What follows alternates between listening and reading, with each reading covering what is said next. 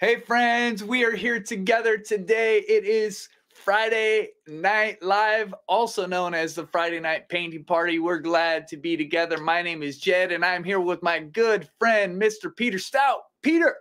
Hey everybody, good evening. So happy to be back with you all again. It's been a long time. So yeah, let's paint, let's talk, let's hang out.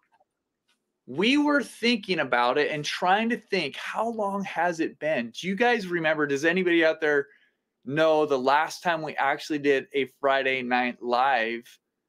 I'm trying to think back, but I'd love to see if anybody knows a date, because I think that it might be, well, it might be way back in September. But anyways, it is so good to see you all. Trish from South Carolina, Kathy from Dayton, Ohio, Shara. Oh, it just went away. Somebody's name went away on me. Gretchen. Yeah, so good, so good, so good. Anyways, you guys know, I think that we did one. Well, I know we did one in September. And what's crazy is I don't remember if we did one after that, because we did our masterclass in January. But I don't know if we did a Friday Night Live. Okay, I think we might have, because I remember after John L and I got married, I think I did Friday Night Live once from because my internet was down for like 2 days for no reason. Then I think I did it from her parents' house, and I think that was after we were married. So that would be after November 5th. Okay. Yeah, we might have done one in December. Oh, that might have been, we might have done one in December. Yeah, that's right. That's probably the case. Well, anyway, nothing after September. I see somebody saying, Mary says nothing after September. That's a crazy. Okay, guys. Well, we'll try to be back, and we'll be doing some more stuff like this in the future. Totally. But I want to just show you my painting surface. Oh my goodness, I need to switch it the old-fashioned way. Here we go. For some reason, my little remote control isn't working, but bummer. Okay. I just painted this with this neutral gray color. And I don't remember. I am super sorry if I did not give you this reference photo in advance or not. But if you remember, if you participated in the last masterclass, this was one of the extra reference photos that I put in there. And I loved it, but I didn't really get a chance to paint it. So I thought this will be a good chance to paint it. Plus, I really love the atmosphere that it has, and kind of the way that it will allow some experimentation really on my end. So nice. Yeah, I like how it's a bit different than your typical Jed Dorsey. It is. It doesn't have really sunlight at all, but I think it'll be fun. Yeah, totally. So Phyllis, Susan, June, Dolly, Bev, Patricia, Barb, so good to see you all. And who is ready to get started painting? Type it in the chat that you are ready. And if you were born ready, let us know that too. Bonus points. Bonus points. Oh, man. You gave us this reference photo. Good. We're getting more organized around here, guys. We promise. Peter, I don't know if you want to put it in the chat, but if just in case somebody didn't get it by email or something like that, it is in assets in Discord, just up a little bit. If you want to post it in the chat. Gotcha. But yeah, thank you, Denver. You like the painting so far. It's looking pretty good. Now I'm just kind of sitting here waiting because this is really wet still right here. And I thought it would dry a little bit faster, but I'm going to get started with the draw in stage. And man, I saw like this really fun tree. What was it? It was like it's like these trees in a painting, just in the Plein Air magazine, like this month. It's on the cover. If you have Plein Air magazine, aren't those amazing? Jim Wadark. I think that's how he says his name. I'm not 100% sure, but he's a great artist, and he has these super interesting trees on the cover. And what I love about it is you go back to where he has the article written in the back, and you look at the reference photo from it, and you're like, it's just such a good example of an artist being an artist and making creative choices that are accentuating the interesting parts of the painting and drawing that out in the design and just using that artistic freedom to do it. And so anyways, if you have a chance to look at the cover of Plein Air magazine, take a look at how he designed those trees using what was in front of him, but also his imagination. And you go back to the part of the where the article is. It's kind of like further back in the magazine to see some of that, but it's really cool. And so anyways, that was kind of my inspiration as I was thinking about some of this here today. Not that I'd seen that before I picked the reference photo for this or anything, but just as I was thinking about this today and right now sitting here looking at it. So, but I'm like, you can tell that this is really wet here still, right? But we got a road that Could comes blow up. dry it if you need to. The air dryer. Yeah, I could. But you know what happens sometimes when I blow dry?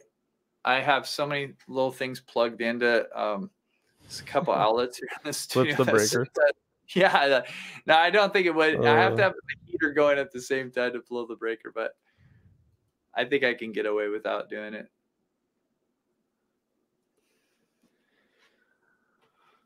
But fun times. Fun times. Someone asked what color is on the left that you're mixing with the red on the right. I think it's black. Yeah, so okay, I just got Mars Black over here, and yeah, I was mixing that in, and then I had a little bit of the gray that I also grabbed in there. Are you using Benzai burnt orange? This is Benzie burnt orange here. It's basically like a burnt sienna. Interesting. And yeah, it's just kind of a dark orangish brown. Never heard of that picture. Yeah. That's a color that I just had some left over of, and I started putting it on my palette because I was trying to get rid of it. You know, sometimes you have these leftover colors, and it's pretty similar to burnt sienna. So I figured hopefully it won't throw people off too much, because if you have burnt sienna, you can just substitute that.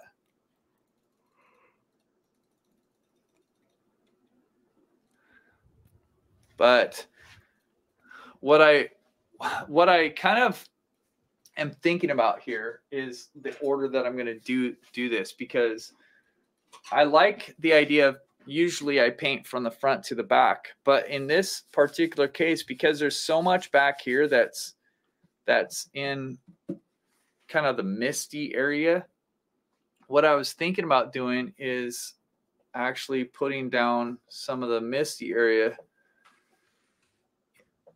right kind of off the bat.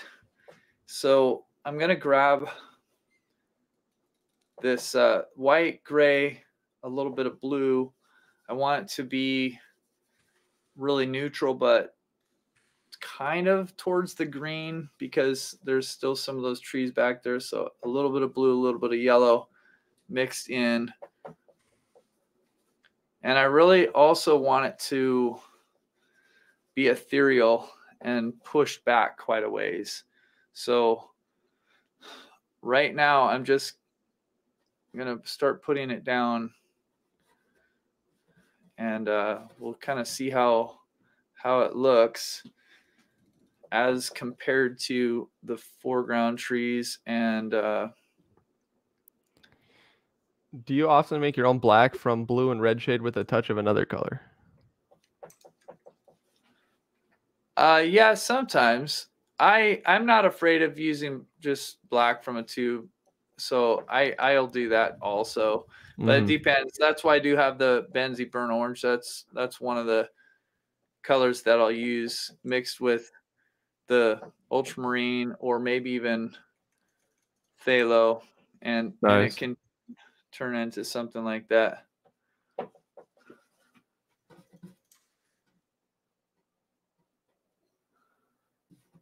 We have 660 people watching. Well, What a welcome you guys. It's so fun to yeah. have everybody. I was happy to. I threw out a text a little bit ago because I was like, man, we haven't done this in a while. Let's hang out with some people. This is gonna be fun, good times. For sure. Uh, Jed, have you ever experimented with painting water-soluble oils over an acrylic underpainting? Well, so I've only used water soluble oils like 1 or 2 times, and it was over some kind of acrylic underpainting, but like I said, I only did it really one time, and then it was right when I was starting. We started acrylic university, and so I was like, well, I'm not gonna keep going with this too far right now because I needed to start doing more stuff with the acrylic lessons and everything. So it's something that I know a lot of people do, and I have only done that one time or twice, but I think it's cool. I like the idea of it for sure. Gretchen, I have so much missed this. Oh yeah, So have we, guys. so I know it's really fun. It's good to be back together again. Thanks for joining us, everybody. I'm gonna mix up some darker color here for this foreground and start getting this value of the grasses, which are pretty dark. In the overall painting, there's a lot of uh, darker values in here, midtones and darks, and it helps with the feeling of the background being further away and all misty because it's kind of the contrasting part of the painting. And for me, it's always helpful to get some of that in so that I can use it as a reference point in my head as to the values and the structure of the painting.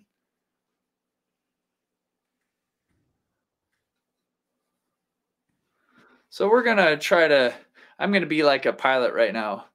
All right, we're taking off from the gray background, and we're hopefully gonna land in a finished painting in about an hour and 15 minutes.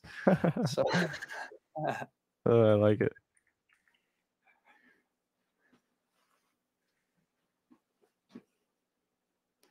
which next week I'm actually gonna be taking a workshop with our beloved Diana Shine, and not from her, although I should take one from her, but we're actually taking a workshop together, which is going to be so fun, and we're going to be learning from Mr. William Hook. And Nice. actually, yeah, I have his. Let me just grab this real quick because I have his book right here, and it's a book that I bought a couple years ago, and it's full of all sorts of amazing pictures of his work over the years. And he's truly a master acrylic painter. He's done so many just incredible works. And I mean, it would take quite a while to go through the whole book and show you everything, but I'll just give you a few snippets here. but that's going to be down in Scottsdale at the Scottsdale Artist School next week. And I think that we might even have a little get together dinner if you're in the area and you want to come through. I think that Renee's going to send something out to our members. And anyways, isn't that cool? Like those paintings are so great. Really cool. So I'm quite excited to be able to do that. He's kind of getting to the stage where he's not going to be teaching that much more. He told me last year, I saw him down there because I almost went to that workshop last year, but couldn't at the last minute. But I happened to drop in on it, and he said that this year was probably going to be his last year of teaching. So wow, I was very certain to sign up when I heard that. I'm like, oh, I better get in on that one. For sure. Not this year. So we've got kind of a fair amount of stuff that's kind of in the middle ground. I would consider this foliage and the trees on this side, they're kind of going to be middle ground, meaning they're being affected by the misty atmosphere some, but definitely not as much as the stuff in the back. So this is like, in some ways, it's kind of like painting mountains that are far away in a really, really big, vast scene where you have layers and layers of atmosphere and distance, you know, that covers miles and miles and miles. But in this case, it's like, well, those trees that are back here, they're probably only, you know, maybe a couple 100 yards away. They're not very far away, but they're pushed back a lot. So we're just exaggerating or noticing those differences, and you know, maybe we will exaggerate some of them to show the distance and to show the atmosphere. But it's probably less exaggeration in this than it is just trying to be accurate with what's in front of us and what we see. So what's going on in your guys' lives these days? What was Friday like for you today? Anything fun? What's good? Tell me what's good. I told you one thing. I'm going to Scottsdale. Going to Scottsdale and taking a workshop next week. Very cool. Really looking forward to it. And who knows, Peter, like maybe I can talk him into doing something with this. I have to say that's always kind of in the back of my head. I'm like, I know. Hey, do you think I might be able to, you know, get him to do something? I know, I can tell. That'd be fun, though. That would be fun. Granddaughter here for the weekend. It's Saturday. Oh, it's Saturday where you are. That's fun. Alberta weather is warming up. Hallelujah. Yeah, man, our weather, Peter, didn't it get cold today? I bought a dozen eggs for $1.50. Hey, that's a deal. Screaming deal. That's a deal. I went to see John Wick. Nice. I haven't seen any of the John Wicks. I know there's a new one. Somebody spoiled them for me though. Oh, really? The other day. Yeah. What do you mean? They told you about them? Yeah, I was like, I think I was streaming or something like that, and somebody just jumped in chat, dropped the big spoiler at the end of the film. Oh, really? Like, what is wrong with you? You're a little psychotic, bro. But anyway. Were you thinking about watching them? No, I don't even know what they are, to be honest. I'm never been like, super interested. Yeah, I'm like really out of it. My knowledge, all it is or not all it is, but the premise is that some people kill this guy's dog and then he takes revenge on all of them, I think. Oh, really? Yeah, I think that's the premise. That's funny. Well, yeah. I've had several people tell me about shows that they're watching and stuff, and or they'll ask me, hey, have you been watching this or that? And I'm like, nah, I don't. I'm sorry. I feel like I don't really watch anything regularly. Same. If we sit down, it's like, oh, we might watch a movie, with I'm the the same family. way. But yeah. Uh, I don't mind though. I don't feel like I don't feel like I'm missing out too much. Yeah, Of course, that's probably because I don't watch it. right. Maybe when I watch shows or something, then I do get into them. Remember a couple years ago, I got really into The Mandalorian. Oh, yeah. But the new one came out, and I don't even know if I'm gonna watch the new one, the Really? new season. Yeah, I mean, I always read reviews before I decide to like get into it, because Oh. sometimes like they put out a new whole new Lord of the Rings series, and Oh, yeah, yeah. but it was most like it was basically most people didn't like it, like Uh-huh, compared to the original movies. And so we watched the first one, and then I was like, I'm not gonna watch it. uh-huh. But I wouldn't have known unless I read the reviews. So, because it's kind of an investment of time, right? It is. Oh, look at this. Cleaned house today. My oldest son coming from Seattle tonight. New kids in the hall. Kids in the hall. Oh my goodness. That's a funny. Have you ever heard of Kids in the Hall? I have not. It's a Canadian. It's a Canadian show. Okay. I, I remember watching it a little bit when I was growing up because we had Canadian TV. So it was but I know it's pretty popular. It was pretty popular in Canada, but it's kind of a comedy. But I actually don't even really remember much about it. I just remember the name, that people liked it. I wanna ask, Uh, so will you be at the Planar convention? yes, I will be at the Planner Convention. We're gonna have a booth there. Woo! I'm gonna be there. Pelican Diana's University will gonna have a be booth? there. What? Pelican Yeah, University will we're have a having. booth? No, it's the miniature Wow, painting challenge. Miniature challenge booth. that's pretty And cool.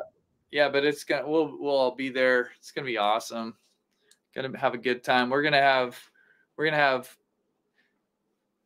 giveaways, all sorts of fun stuff. So yeah, we're kind of like working on that right now with figuring out the details. But yep, we'll be there. It's gonna be a good time. Yeah.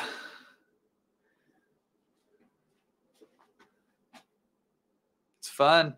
I mean, I've been to the convention. This will be my third one, and so I always like it anyways. But this one's going to be extra fun because Diana's going to be there. Uh, Amy's going to be there, Nice. and Jamie's going to be there. And anyways, it's going to be a lot of fun. That's very cool. Yeah.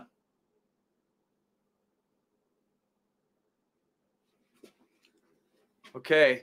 So I kind of like, I'm looking at this from a distance. I'm kind of standing back right now, and I kind of like the feel of what it is. And what I think is so cool about paintings like this, is like it's so subtle because there's so much of the painting is muted and kind of gray. This is gray, but it's just got a little bit of blue and a little bit of yellow in it. So this one leans a little bit more towards blue. This is a little bit leaning more towards green. Then you can bring in some spots of color up here, which we can add more. And it's just this stuff will stand out so much against the muted background.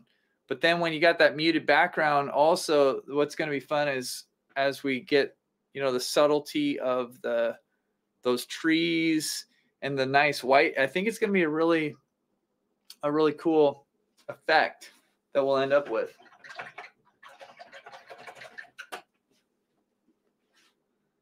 Is your background paint drying? Yes, this part is pretty much dry over here now.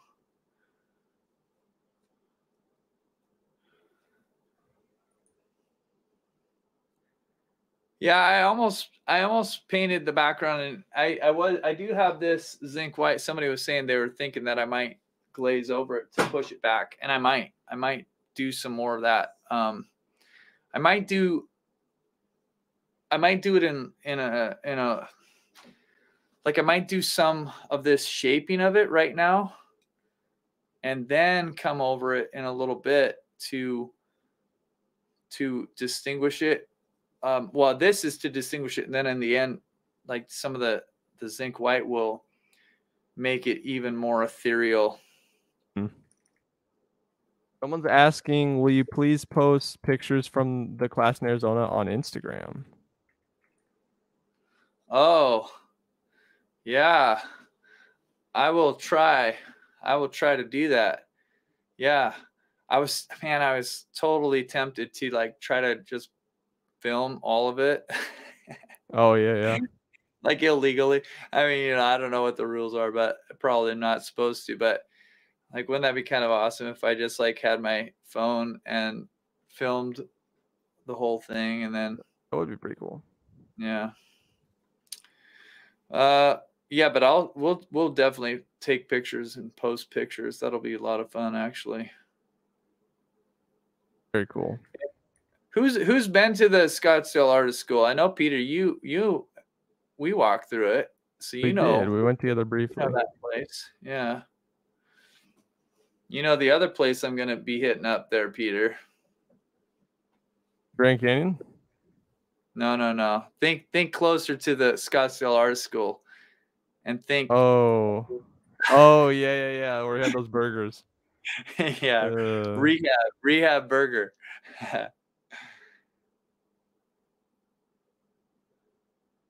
Yeah, that's a good little burger joint that Peter and I discovered when we were down there about 3 years ago.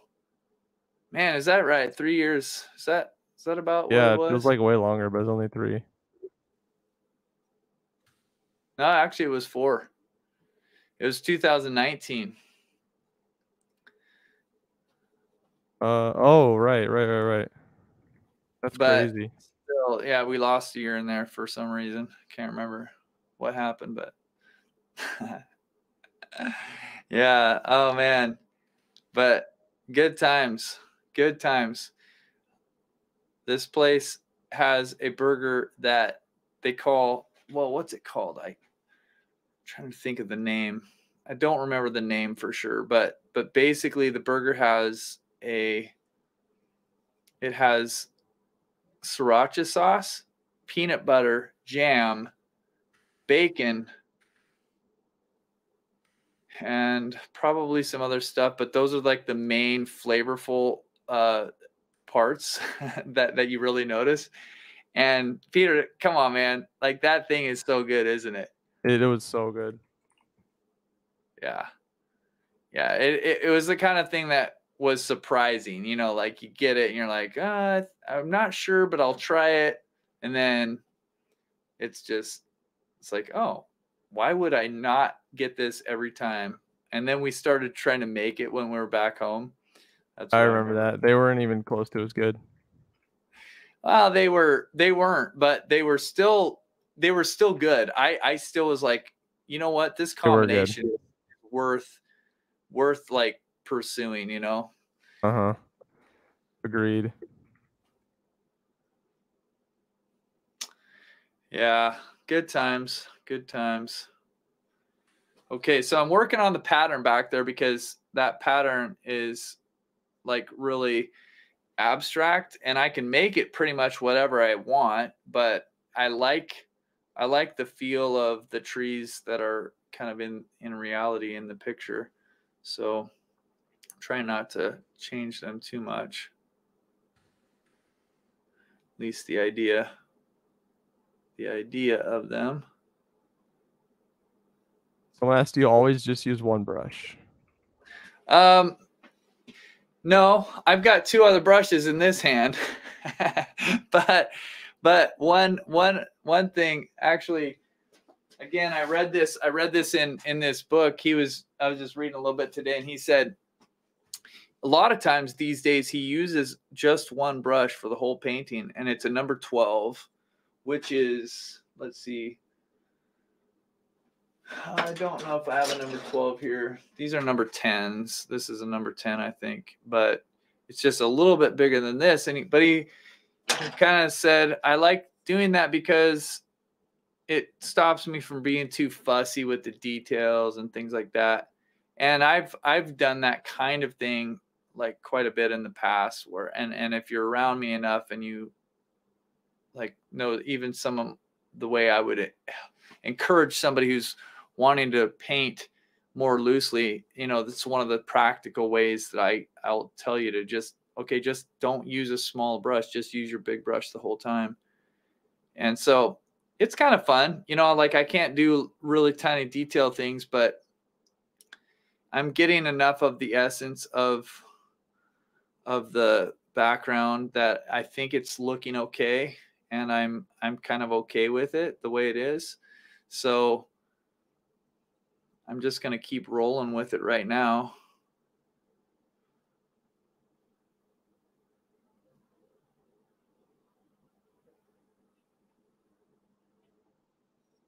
Oopsie.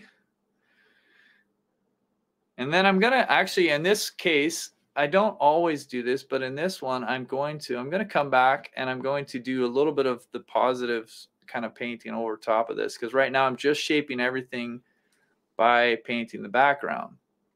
But I'm going to end up coming back on this one and doing some of the branches and things on these foreground trees with another little brush. And then there's also back here, I love this tree. There's a tree that's off at an angle. Kind of comes out.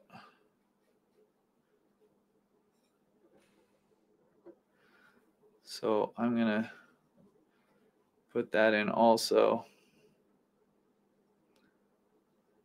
And this white. When we replay this, will be on AU or yeah, it'll live on our YouTube forever. So you'll be able to always be able to watch it after this.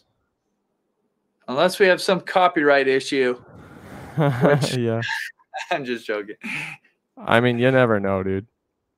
Yeah, you genuinely never know. No joke. Yeah, you've had that experience before. I sure have.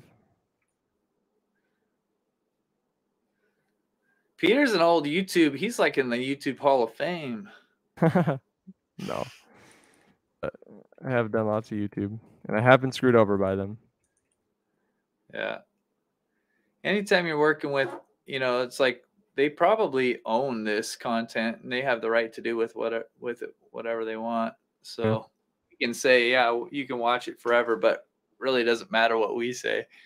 It really only matters what they say. Okay. Go ahead. Yeah, no, I was just gonna say, insofar as it is under our control. Yeah. There you go. Yep. We plan to leave it here. Okay.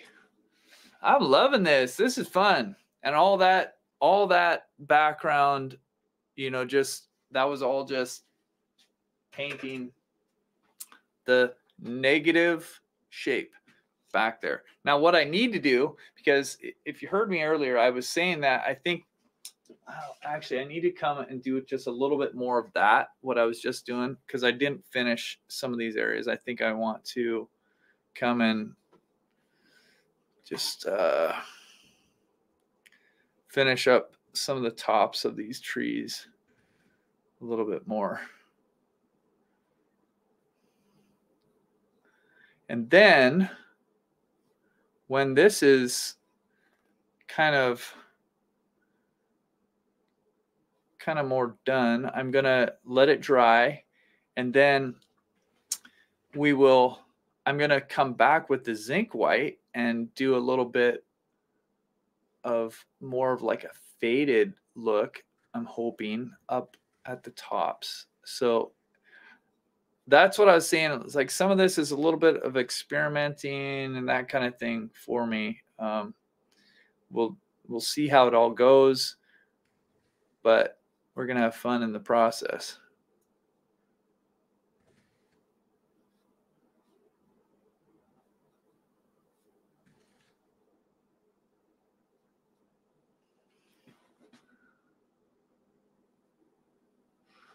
Okay, and then over here, there's actually, I'm going to put a little bit more of the light gray.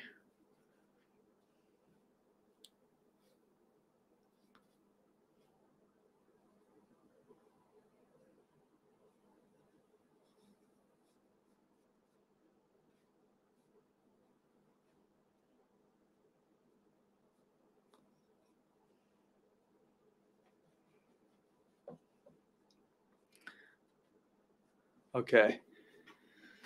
I'll let that sit now for a bit, and I'm going to come up to the front, and I'm going to work on getting some more vibrant color and the values and everything in up here.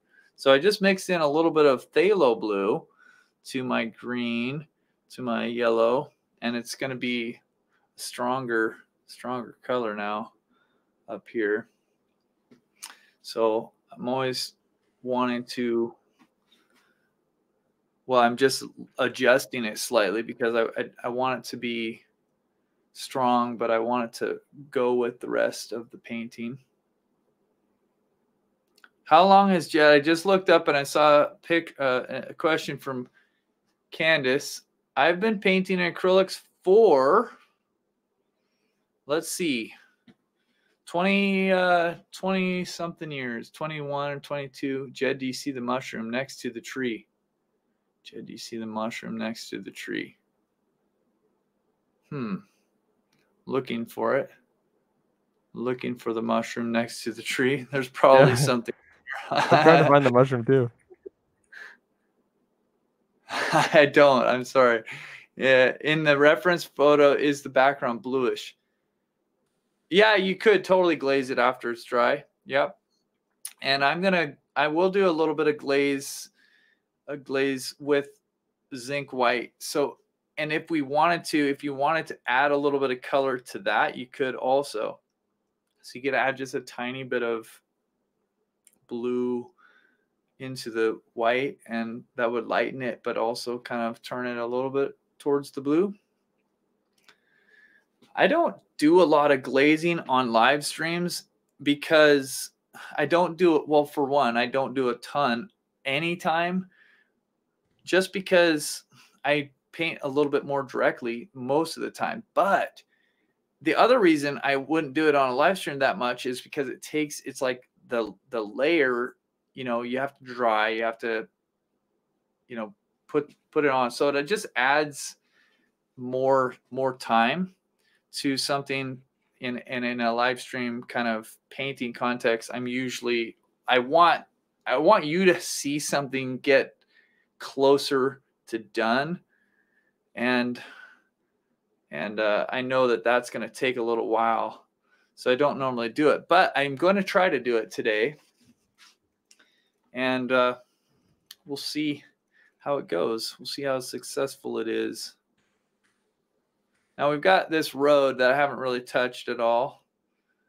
And one of the things that I would say is you can kind of tell I'm trying at least to think about the order that I'm doing things, because I'm thinking about timing and when something needs to be dry so that I can come back into it, that type of thing. And you might not be painting on a time frame like I am, but one thing about glazing and that type of thing is it is really helpful if you know you're going to glaze, if that's part of your idea, being able to think ahead and think, okay, what order do I want to do this in?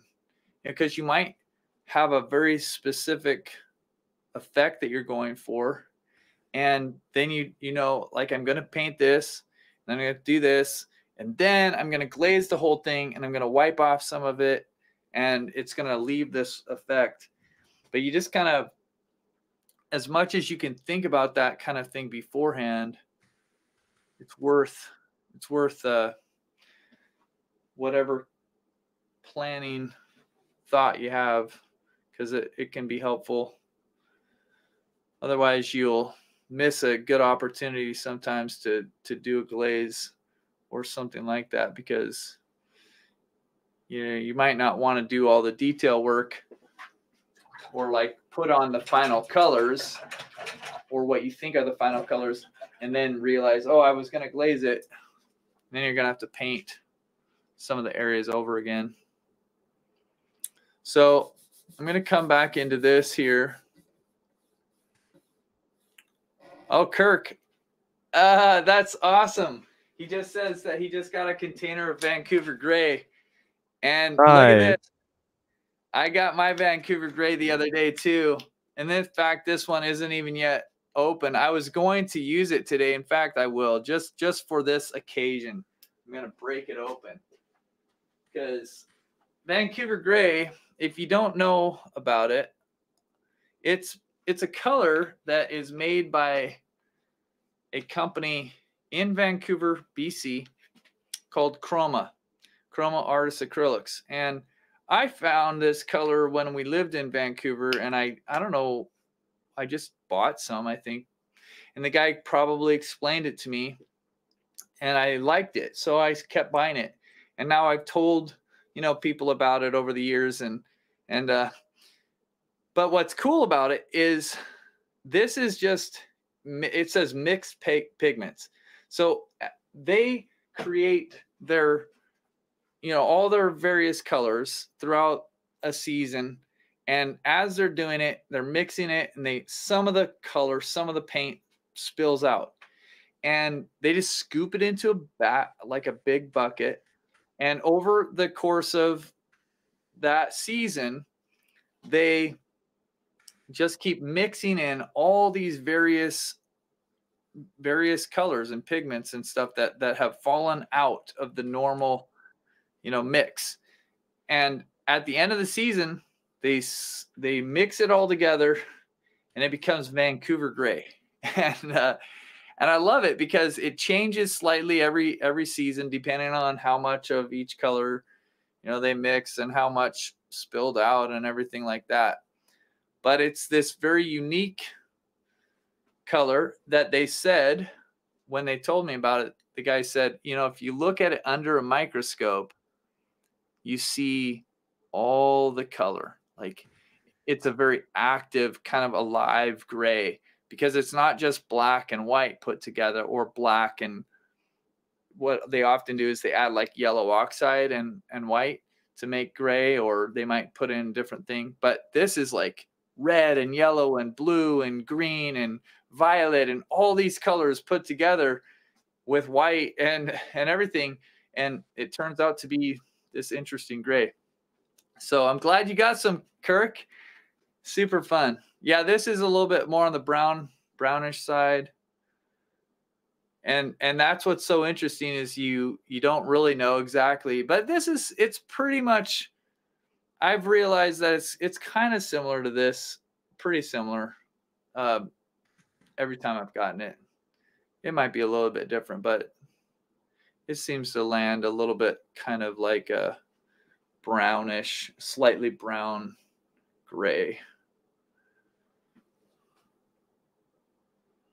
I think one time I got it did feel a little bit more like it had a little bit more of a bluish undertone.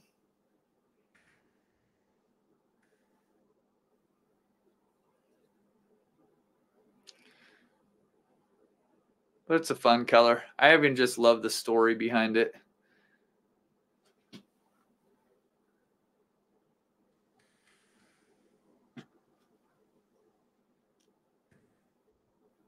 Okay, somebody says Gambling does that with their oil colors, and it becomes a different gray they call torque gray. That's fun. Palette scraping. Yeah, I know. You can do it with your own palette too. That's very true. In fact, I can't remember, it was Ovanus Barbarian. He used to do that, and he would mix his own gray, and he would get all these various grays, because every time he'd scoop it into a little pile and keep it off to the side. And then when he started his new palette, putting out those colors, he had these really pretty grays that he would be able to mix into.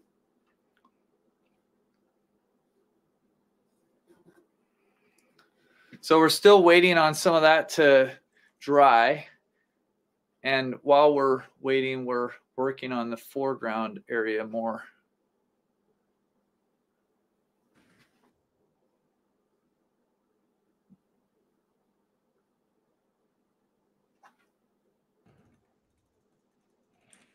So I'm thinking about these a little bit more vivid greens.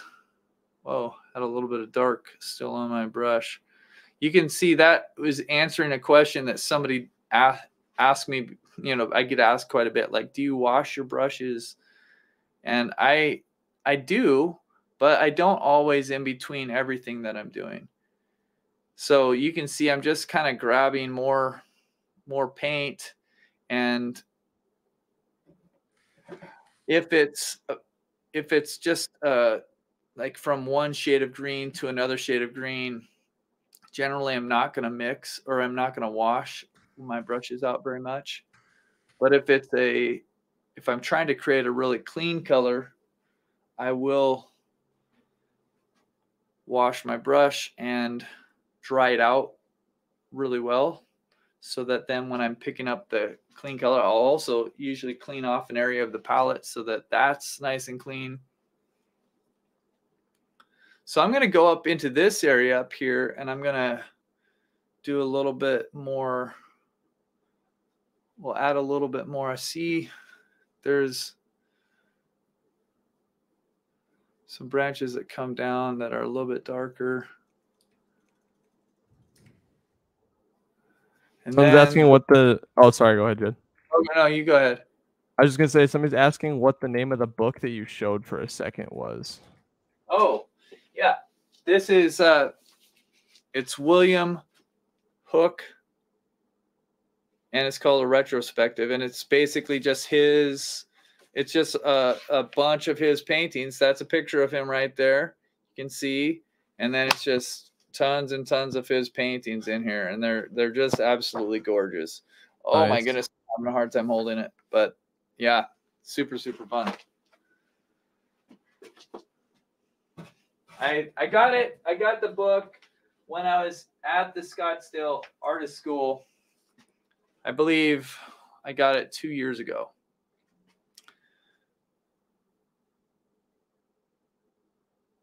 So I'll come in here and just see if I can bring a little bit of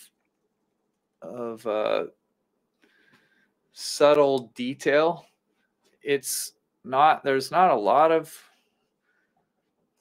of detail in here. That's when I say subtle detail, I mean like these value changes in this area are pretty soft. There's not a ton that is, you know, moving from a dark to a light or something like that. It's more like one value different, like from a mid-tone 4 to a mid-tone 5 or something like that. So Kate Brumbow says, with Ann Pumphrey, we miss you, Jed. We were just saying how much we loved your class together. Come back and do a class in Italy. Ah, that's awesome. Well, Ann, we'll see you next week. That's fun. Kate, nice to hear from you. Oh, man. What did they say?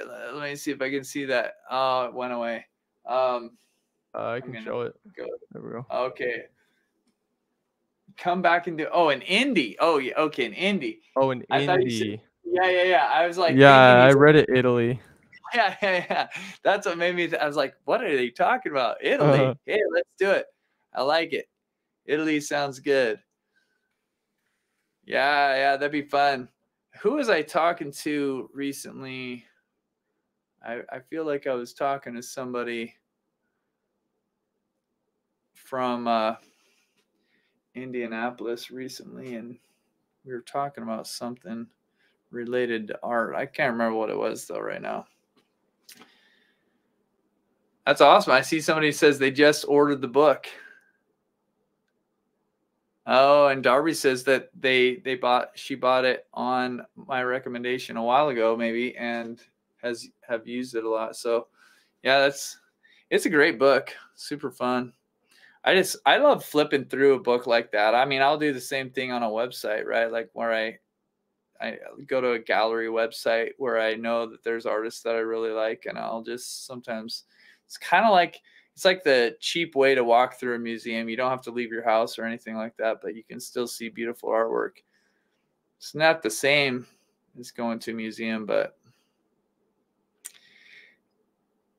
when you're desperate, you do desperate things, right? Some days, you know, when you feel like you're not being very inspired, and like my most common thing. Well, let me just ask you guys, what do you do when you're not feeling inspired? Where do you turn to find inspiration? I'd love to hear what you guys do.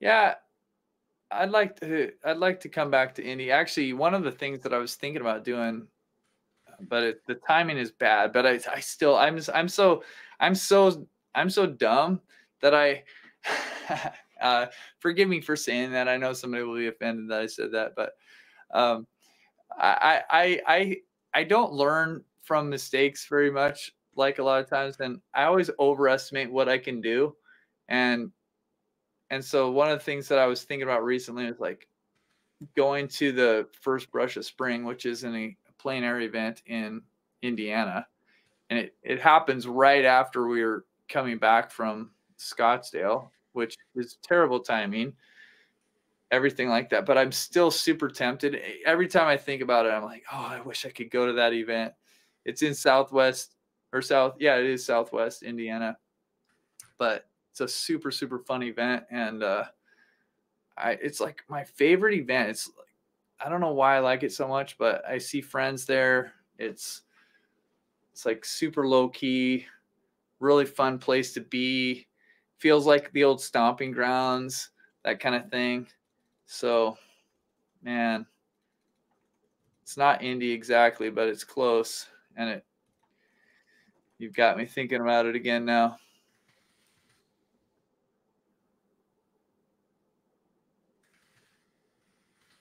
Okay, so go for a walk outside and look for the beauty in the most simple things. I love it.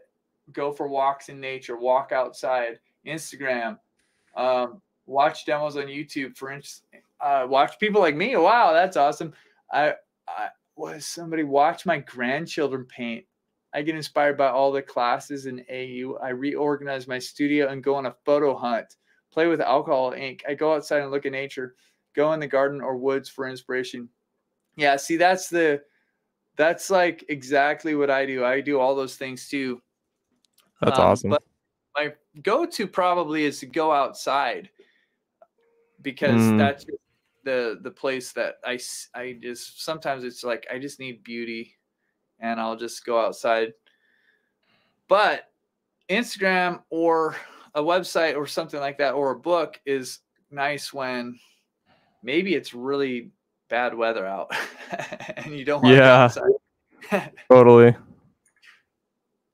Or it's late at night or something like that. And you're just kind of sitting around home. So I'm thankful for those types of places to get a little bit of inspiration.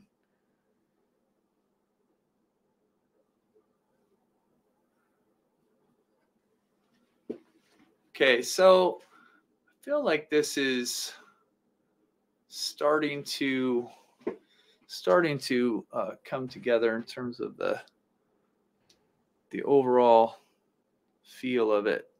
And when I say that, what I mean is like if I squint my eyes and look at it, and then I kind of like look at the reference photo, it's starting to resemble it, make sense. Values are, I think, making sense. There's always little things that can be adjusted, so that's what we'll keep working on. But I think overall, overall it's kind of working. Okay.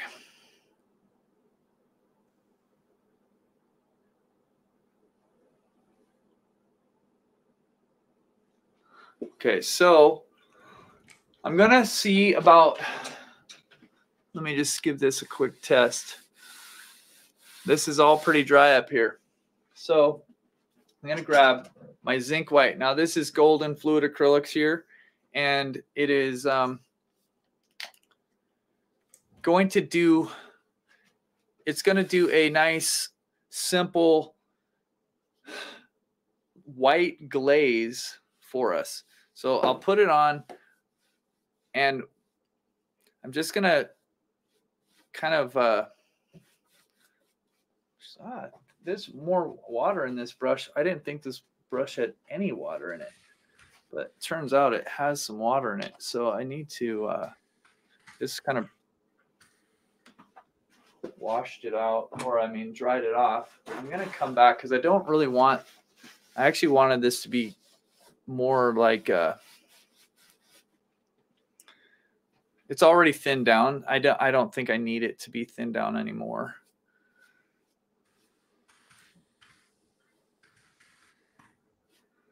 So we'll just see if we can make that background, like I said, a little bit more ethereal and fade up into the top of the sky. You know, just as it gets higher, there's more atmosphere in between us and the tops of those trees. So we can do a couple layers of this, couple coats, but we'll just put on a coat, see how it looks when it dries.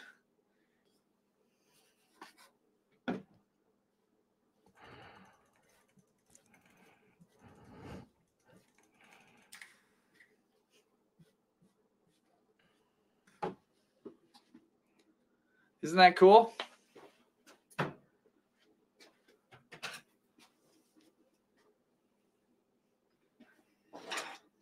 I like that. I really think that zinc white, I don't know if it was because I was watching a Michael O'Toole demo, but I think it was either, I knew about it before, but I don't know if I was really using the fluid acrylics before I saw that. And then I think I saw it in him. Sometimes I think of things on my own, but a lot of times I get ideas after I see somebody do something, and I think I saw somebody use it. It gave me the idea, like, oh, I've been doing that, but I've been mostly just using thick zinc white and mixing it with water. But or medium, but if I just do this, you know, with the golden fluid acrylic, could save me a bit of effort, a little time, just break it out every time I want to create a really ethereal scene. And even these trees that are closer to us, as they go up, these branches, they're even affected. I can see a little bit of mist in between us and these branches that are up here.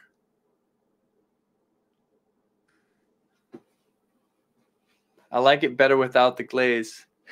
Hey, that's all right. Use straight golden fluid acrylic on the brush for the glaze. Yes. Yeah.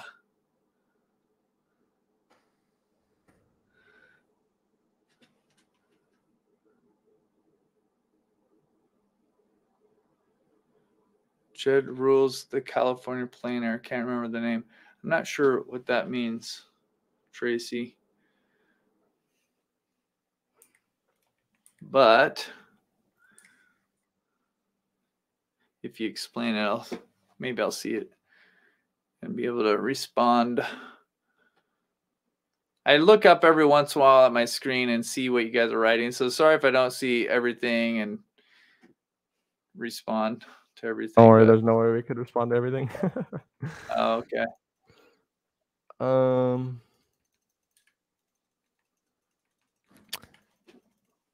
you participate in any plein air conventions? Yeah, Jed will be there at this upcoming plein air convention.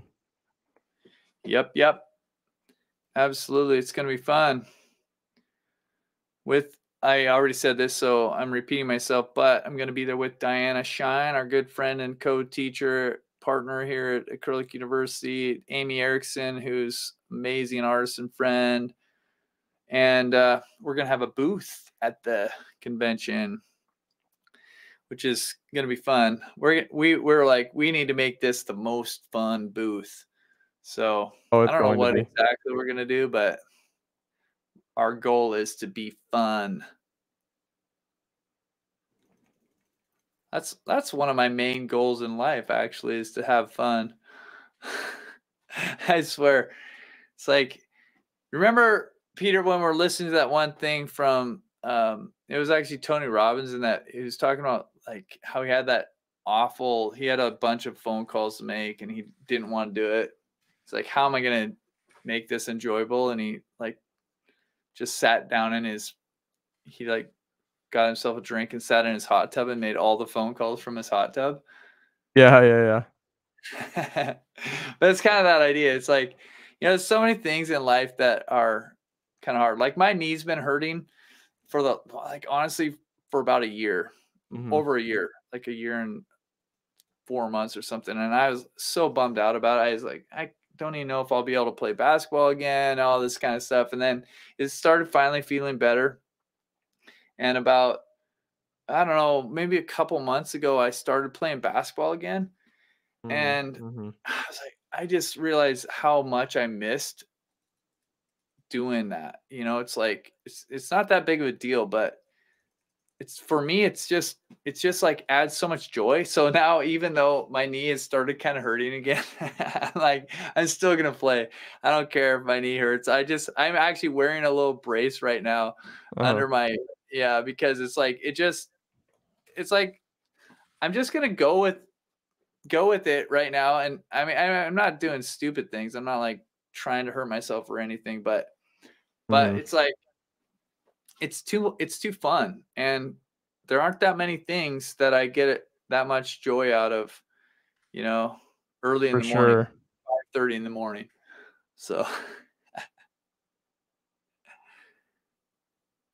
why not, right? For sure, man.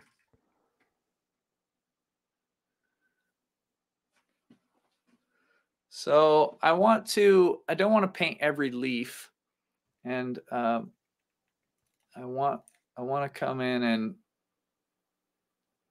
some of this is kind of, as I'm looking down at this, I'm kind of leaning over to the side because there's a bit of a reflection where the paint is still it's still kind of wet from the zinc white. So Mhm. I'm leaning over to the side, but just trying to look at the pattern here. So much of this type of thing to me is about the pattern of the light and the dark, and where the trees, like the leaves are all essentially um it's kind of they're all the same value, so we can work with them basically as a, a mass of value, and we don't have to paint all the leaves individually. We can paint the outliers, like the things that are kind of towards the outside, and we'll be able to make sense of most of the rest.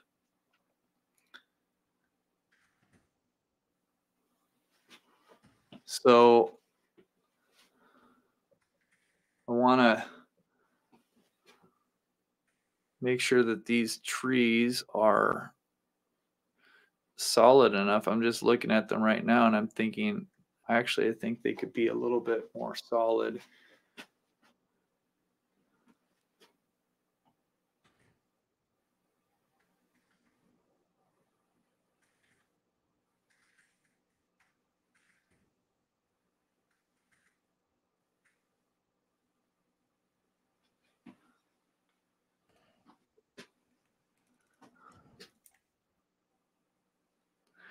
And I don't necessarily mean um, bigger necessarily, but in this case, I kind of am making them a little bit more substantial. I guess these I actually want some of these fence posts to be a little bit bigger also, just so that the size correlates with the trees a little bit better.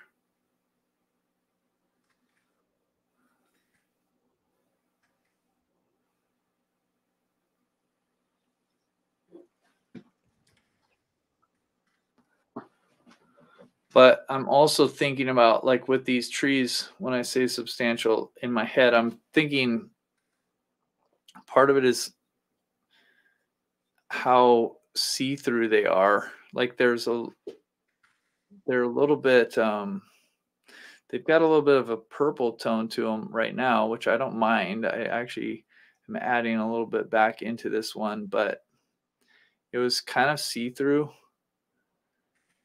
transparent in some places, and I think it needs to be more opaque.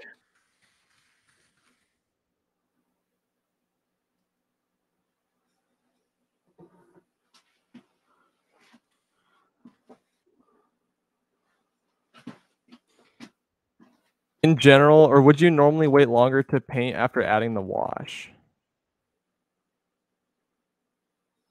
In general, would I wait longer before adding the wash? Is that what the question was?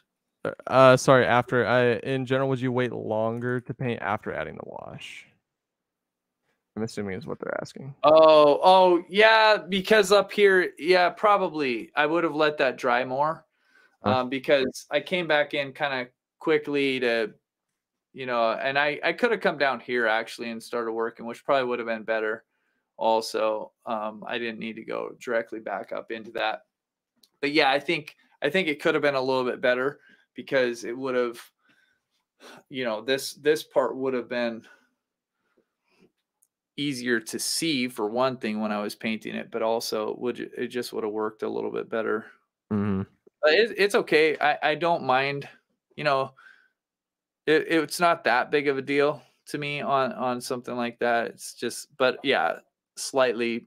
I think it would have been a little bit better.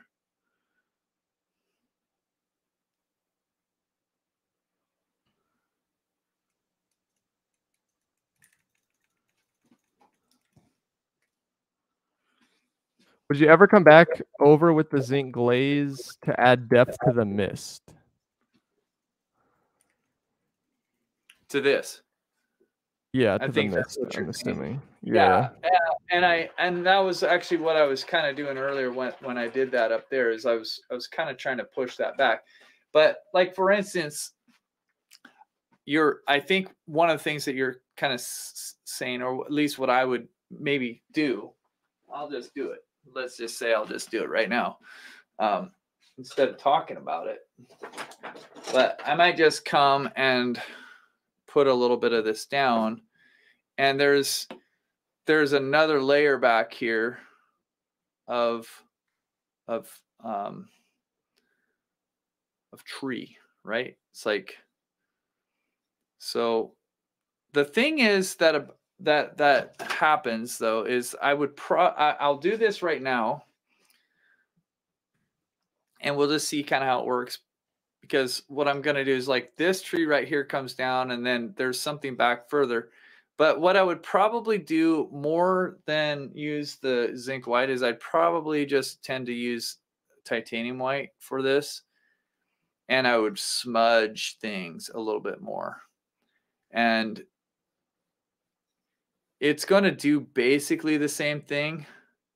Um, this works pretty well right now. I mean, I think I probably put on too much zinc white when I first put it down, and so I might have made it a little bit harder on myself than I needed to. But if I have the correct amount of paint on here, I think it's going to be working fine. Sometimes I've found that zinc white can dry a little bit darker, like it looks like you're creating more atmosphere and then it dries and it actually wasn't as much atmosphere as you thought. But you can kind of see, yeah, I mean that pushed that back, right? Like so we have another layer back there now.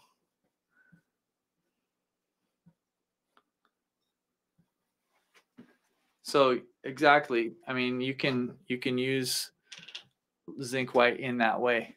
Just I'm gonna just put a little bit more on my brush and hopefully, I mean, I'm gonna try to do another, I'm gonna maybe try to pick out one more tree or area that we could do that um, and see.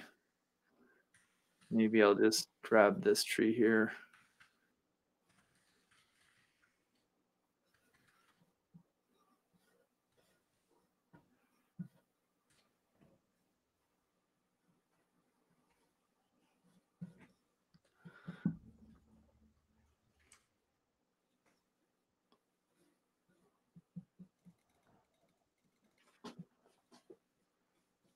But yeah, zinc white's it's a fun pigment because there's not a lot of light colors that are transparent. And obviously it's titanium white is not a transparent white. So you're never going to do a glaze in this way really with anything other than zinc white.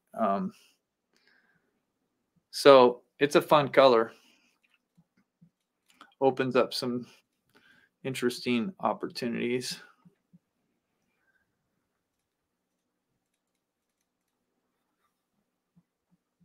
And you can also, you can still smudge it and do different things. So like you can use it around the edges, if you wanted to make softer edges around the outside of certain things, you could do that too.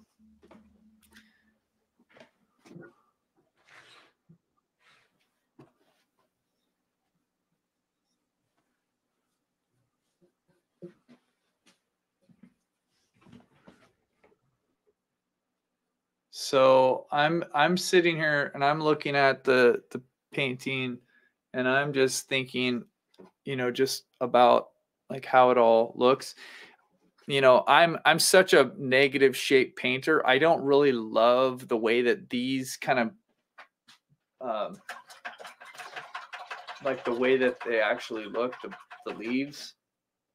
So I might come back over that with some more negative painting later.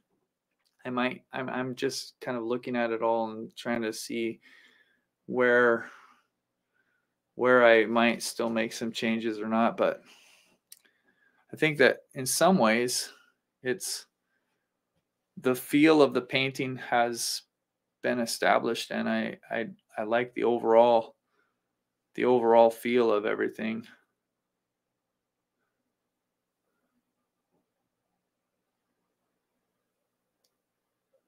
Which to me is a really abstract word to talk about with art. Like it's the feel of the painting. I mean, what does that mean? But when I'm saying it, I just mean I think that it's representing like what I was going for. And this scene to me, it does kind of have a feeling. It's a very misty, moody day. And so, I mean, this painting now kind of has that misty, moody atmosphere. I'm trying to not use the word feeling. So, has an atmosphere to it though. So, this is me using titanium white. It's mixed with a little bit of brown or something and a tiny little bit of blue. And if I was doing the same thing to try to create a layer of atmosphere with that, I would do this. I would come back and I would do little subtle, like looking at little subtle value differences. I would be smudging, the edges to try to make them soft, things like this. And just a little bit different, way of going about it, but trying to achieve a very similar effect.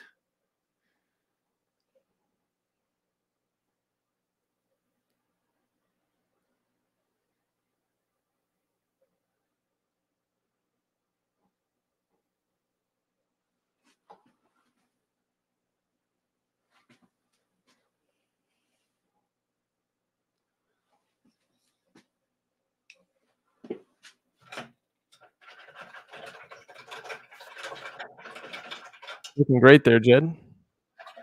Oh, thanks, Peter. Yeah, for sure.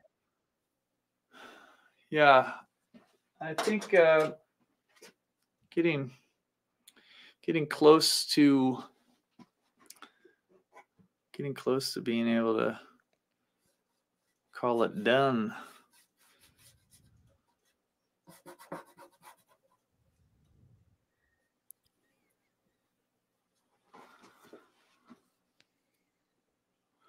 So what I'd do is I'd come back through here.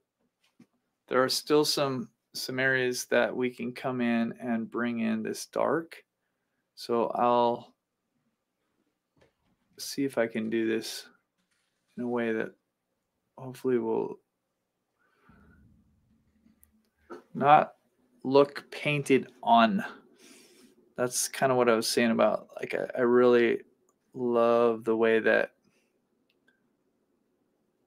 the negative painting can look. And so sometimes I'm more critical of the brush strokes that look like they're plastered on top, but it's also it's like a very much more practical way of doing something like this instead of trying to cut around every little detail.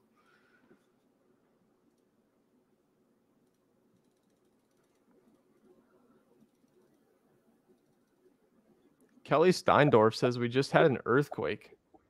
Wow. Whoa. Where are you, Kelly? Yeah, that's what I was going to ask. And then also, I'm assuming because you're still typing in the chat that it wasn't too bad. Yeah, hopefully not, man. Yeah.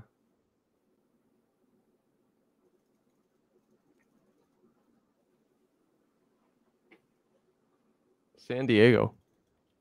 Oh, wow.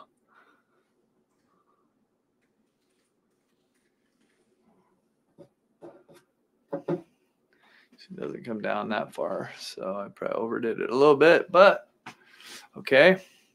Now I'm going to add just a little bit of dark around some of these edges.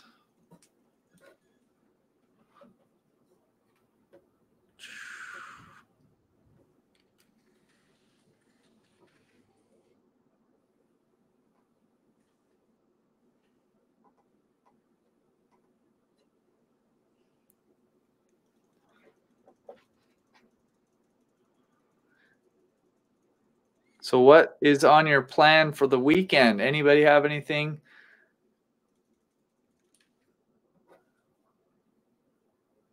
I asked something. Did I ask that before? I don't think I asked that exact question, did I? I don't think so. I think you asked if what people are excited for. Oh, okay. What's up this weekend then? Not much. I'm looking forward to resting and playing with my brother. Yeah, what are you gonna do with him? Tomorrow morning we're going to a board game store in Everett. We're gonna play board games with some people there. Oh, are you really? Yeah. Oh, good. Yeah, I'm looking forward to it. That's fun. Yeah, for sure. Mary Willis is going to party. Nice.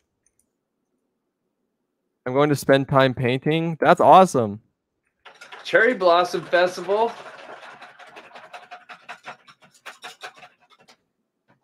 Oh, and hey guys, if you paint something this weekend and tag us on Instagram, we can probably reshare it. So we love seeing your guys' work. So that's a good way to show us, is if you just tag it or tag us. Who do they tag? At Acrylic University. Very easy. All right. There it is. There it is. Okay, so now I'm actually bringing in the lightest lights. So I haven't really used straight up titanium white until right now, but I'm going to do it here, and we'll see if we can bring that light silver feel to this painting, which is what I say to Renee. If it's a cloudy day, I like to think of it as a silver day, not a gray day. It's cloudy, but it's silver. Just like our Good way to look cat. at it. Our cat name is Silver. It is.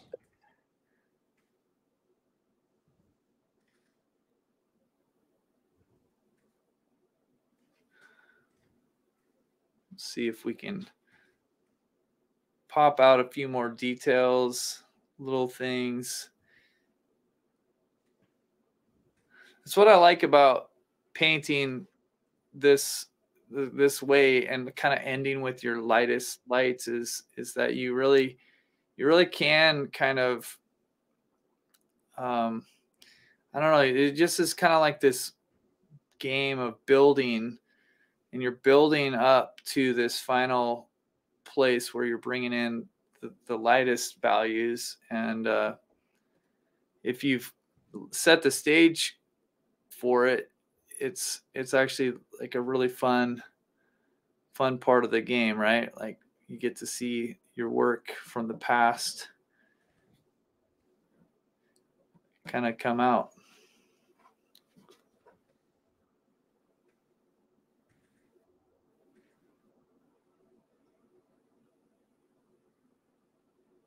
Jed uses Princeton Catalyst flats. Yeah. Great brushes. Yeah, I love these brushes. Super nice, fun to work with. A touch of white adds more depth. Yeah, it does. Yeah, it's just gonna add like one more layer back there, basically. For sure.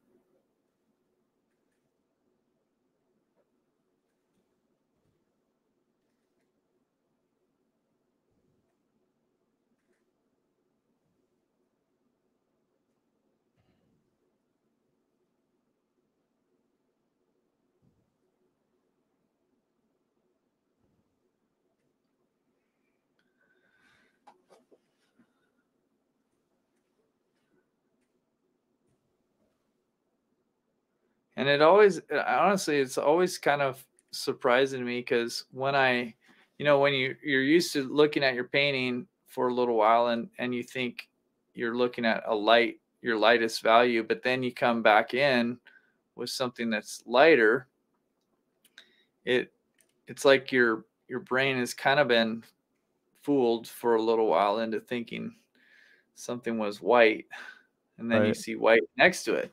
You're like, oh, that wasn't white. It's just a very light gray.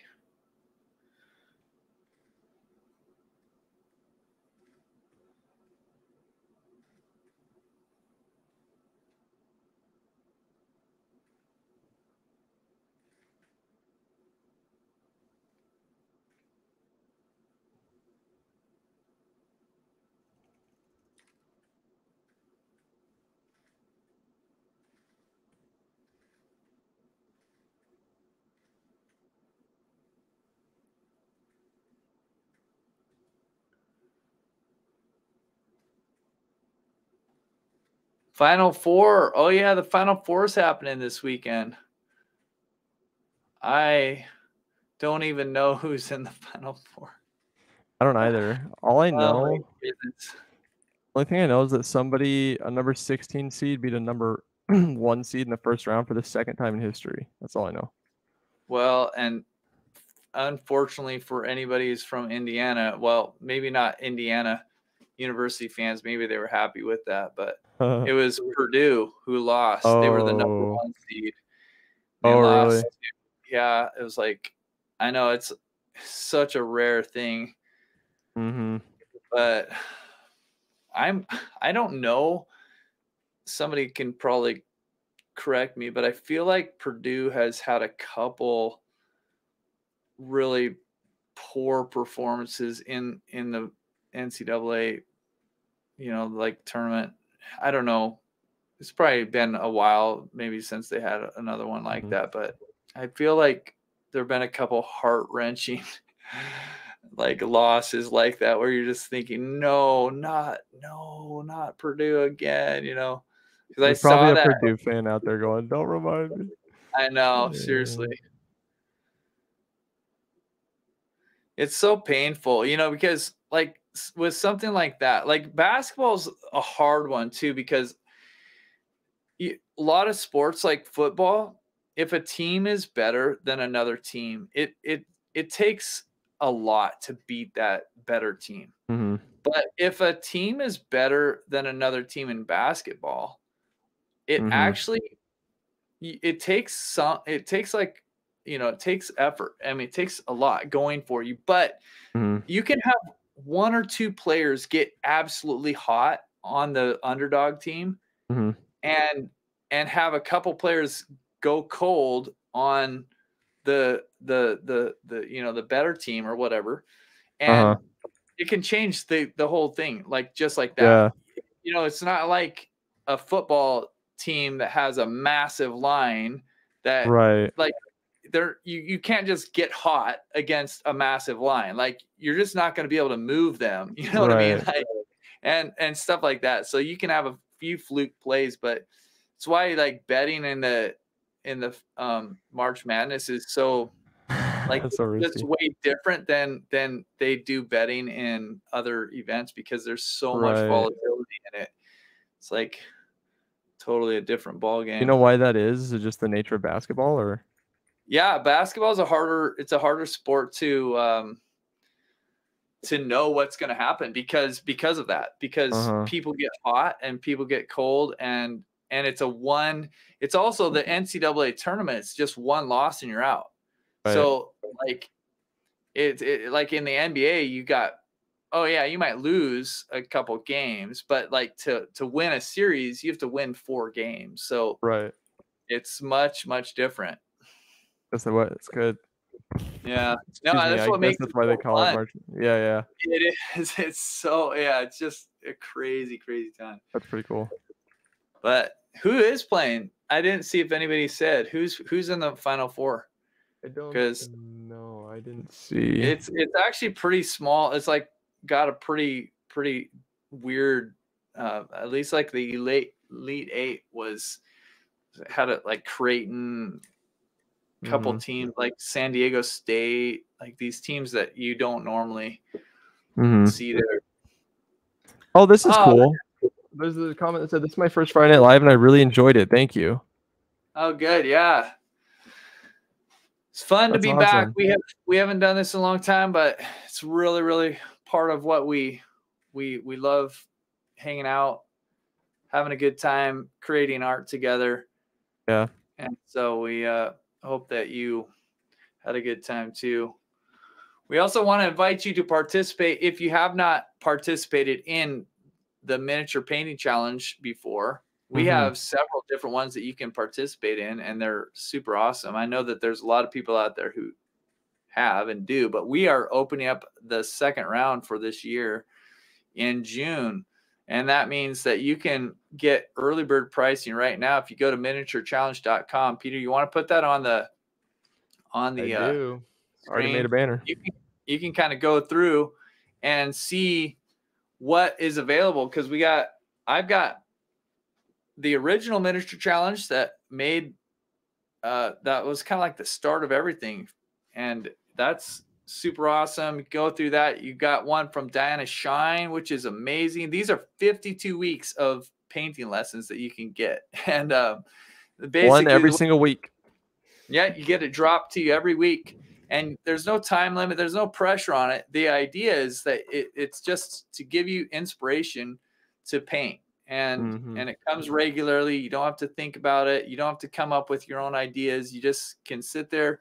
But if you want to come up with your own ideas, you totally can. Like a lot of people I've noticed, at least some people will use the idea of the lesson, but use their own reference photos, or, you know, like Right. come up with your own kind of theme. So you can use it however you want, but the idea is that you are inspired and painting on a regular basis. And that's why we drip it out to you over the course of 52 weeks, or as long as the challenge is. Diana has a portrait one also available. Amy Erickson has an amazing one that we launched this year for the first time.